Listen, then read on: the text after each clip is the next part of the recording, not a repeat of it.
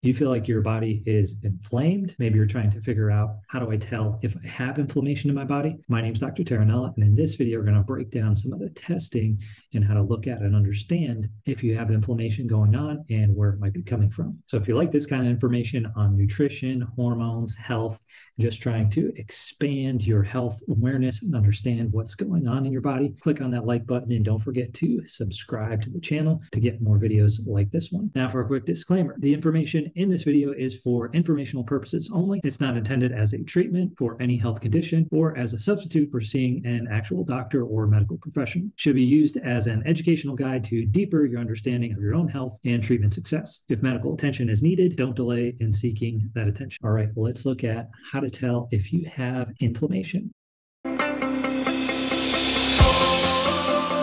So how do you tell if you have inflammation?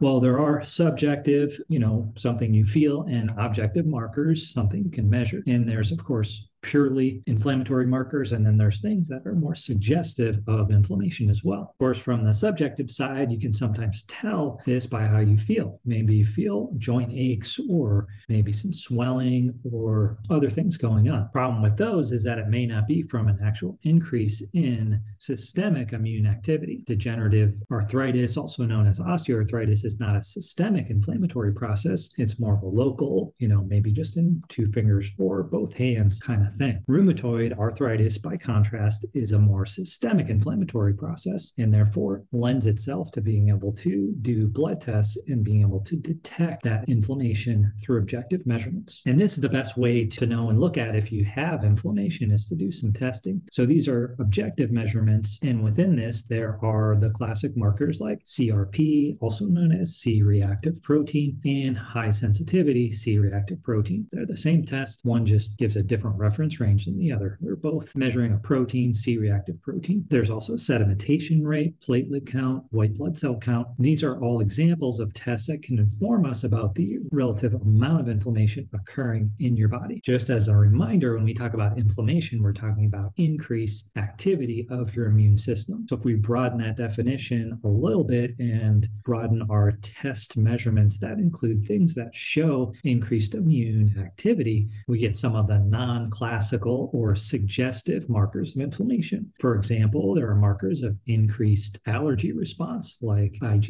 You can measure total IgE, and if you have a high amount of total IgE, it means your body is responding to a lot of allergens. Could be from food, could be from your environment, could be from lots of different things going on, but you're probably allergic to something you're being exposed to. Increased mucous membrane activity, whether it's cough, inflammation in your mouth, any of these things would cause an increase in IgA levels in your blood. Now, sometimes you may have those symptoms, those problems, and you don't see the high IgA in your blood, but it's another way to look at increased immune activity. There are also, of course, specific digestive inflammatory markers like stool calprotectin, serum zonulin, and many other digestive tests that can tell us about what's going on in that specific environment. Something as simple as elevated glucose or hemoglobin A1C can also be looked at as an inflammatory process, because there is a tissue damage effect and therefore an inflammation process when you have elevations in blood sugar beyond what's considered physiologic. Glucose and other blood sugar measurements are not typically looked at as inflammatory markers, and people with diabetes don't always have elevated markers for the classic inflammation markers like CRP, set rate, and things like that. But just goes to show, just if we broaden the idea of increased immune activity,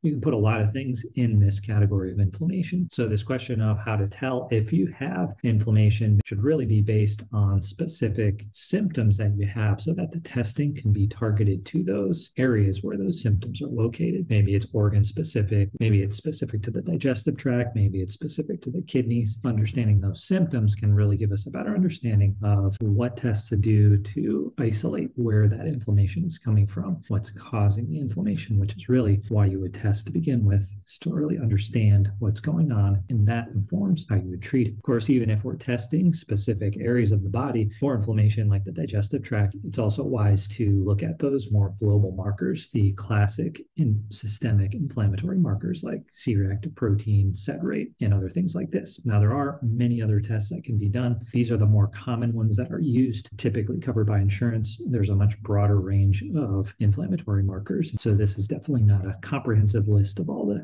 different ways to look for inflammation, but it should at least give you a better idea of how to tell if you have inflammation. So that should give you a better understanding of how to tell if you have inflammation. If you do have questions about any of the topics in this video or something similar to this, drop it in the comment section. I may do a separate video on that topic. Definitely try and answer your question. Thanks again for watching. We'll see you next time.